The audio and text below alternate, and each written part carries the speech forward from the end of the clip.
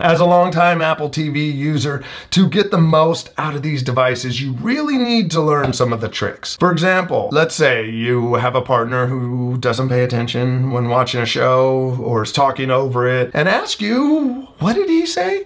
And you're thinking, well, if you're paying attention, you would know. But instead, you can call up Siri on the remote and say, what did he say? Or she, or they. Then Siri will hop back 10 seconds. It turns on subtitles, replays that last 10 seconds, and then turns them off. It's such a great tip for hearing dialogue that you missed. Now in this video, I'm gonna share with you 10 more Apple TV tips. Make sure to stay to the end. I'll also put a card that takes you to last year's tip videos for even more. Now this first tip is for one of my favorite features of the Apple TV. It is the Up Next section. I've covered the Up Next section in previous tip videos, but for the folks who aren't familiar with it, Apple TV has this section here, the Up Next section, that keeps track of the shows you watch and new episodes as they become available. The problem with Up Next now is Apple added here is our crap bar up along the top here that just shows all of their shows, and that bumped down the stuff I actually care about. So this next tip allows you to see the Up Next section minus all that stuff. So if you go to the home screen, and what you'll do is you'll actually want to move the Apple TV app up to the top like I have it. Now to move an app, you would do a long press on it, it'll start to wiggle, and then you can move that app around wherever you need it. Once it's up there on the top, in that top row, it's going to show you a preview of the content. So with certain apps, like if I go over to Hulu, it's going to show me some of the different Hulu shows. If you want to show the Up Next section like I have here, so you can just quickly see the shows you are watching, what you'll do is go into Settings, Apps, TV, Top Shelf, and then change it to Up Next. Once you do that, all your shows are up top, easy to get to, and you can avoid Apple stuff. Also, under the settings, you can go in there and turn off the sound, so when it starts auto-playing like this, you don't have to listen to it. If you'd like to add shows to the Up Next section, what you can do is you can just select the show and press play, and if it's supported in the Up Next section, it will show up there automatically. But now let's say you don't want to start playing something and you just want to have it there and it's recognized as new. What you can do is you can scroll down to a show. Let's say I find a show that I like. I can do a long press on it.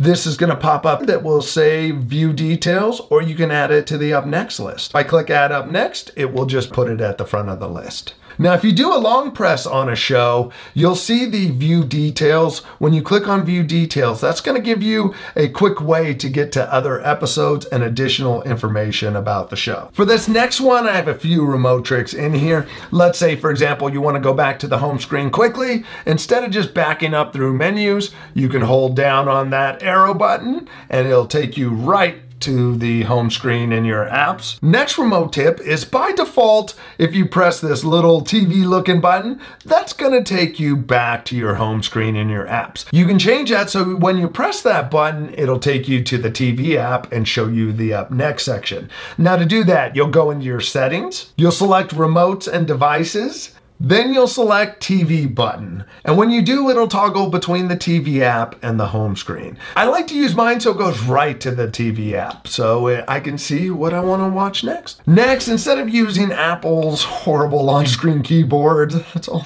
letters in a row.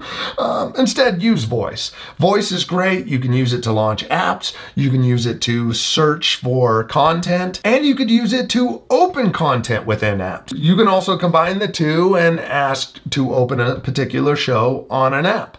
For example, I can say, play Next Level Chef on Hulu.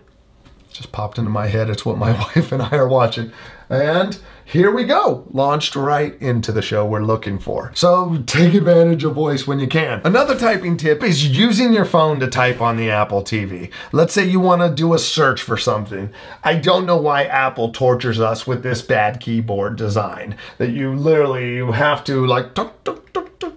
If you're under your profile and you go to type something in, you'll see on your Apple devices, such as your iPad and your phone, the keyboard will pop up. And now I can type what I want. So I want more Tom Cruise because Top Gun wasn't enough. And now we got more Cruise, folks. If you do take advantage of the keyboard when it's on here, if it's something that requires a password and you have that password saved on your phone, you can select it and it'll do an autofill. So convenient. Now this next tip is a great addition to Siri that came out with iOS 16.2. It's the ability to have your voice recognized by Siri. If I say something like, play some music, it's gonna know to grab information from my Apple Music. So it's just confirm it, open Apple Music, and for some reason, it thinks I wanna listen to Frozen. Okay, I'm blaming the echoes for this, people. You wanna know why? Because when my family listens to music on the echoes, anytime they ask for something, it goes to my Apple Music, okay? So that's not my Frozen there. Where's the one damn song that pops up? It's not even a good song. Get this right, outtake? But some other stuff, I want to watch an action show. Let's see what it shows me now. And there, it gave me suggestions of some stuff I might want to actually see, like The Last of Us, which is a great show. Next is using Airplay to play music, audio, or videos from your Apple devices. Now to use it, I can have something like a YouTube video playing. I can swipe down from the top, hit the little Airplay button, find the device that I want to cast to. So for example, I'm going to select the Office TV. Here is the video that I was playing. Pretty close to the same. And I can control it right from my control panel. I can even bring up the remote and control the actual Apple TV through the remote app. Now, if you want to cast something from your computer, you would go up to the control panel, and there you could click on the AirPlay icon and select what you want to AirPlay to from the computer. You can also do screen sharing. When it comes to an iPhone or an iPad, it'll just share what's on the screen. But when it comes to a computer,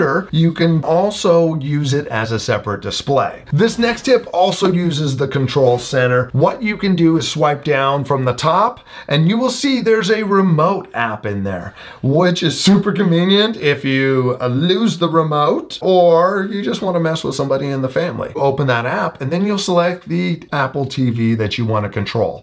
So I have the Office TV selected. There's now the little home button on there. You also have the button to back up. I have power controls, channel up, channel down. It is also really convenient that on the Apple Watch, there is a little remote app. You open it up, and when you have it open, you can pick the Apple TV you have in your house. So I can pick this one in here, and you're gonna get a lot more limited functionality. You do have arrows in your select button, so you could navigate around and then click in the middle to select something. Now, another tip that I've included in other videos, because I think it offers a lot of value, is taking advantage of spatial audio. Now, if you didn't know, you can pair a set of AirPods 2nd generation, AirPod Pros 1st and 2nd generation, or AirPods Max, and there's some Beats models that this will work too. With the spatial audio, it is a virtual surround sound. What's cool is if you take a set of AirPods, you put them in your ears, you'll actually get a little pop-up on the screen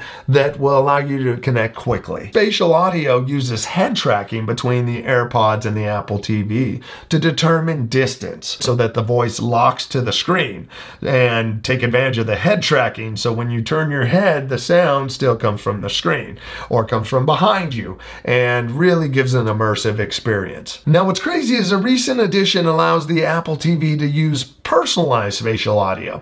And if you're not familiar with that, what you do is go into the AirPods settings under Bluetooth, and you will actually set up spatial audio using the phone's camera to take pictures of your ears along with a sound test to determine the best sound for you out of the AirPods. And listening to the TV with AirPods is not like listening to the TV with other Bluetooth headphones. Spatial audio puts the sound where it should be. With this next tip, you don't need to buy a new karaoke machine. I know you were out there shopping for one, but instead you can take advantage of the Apple TV.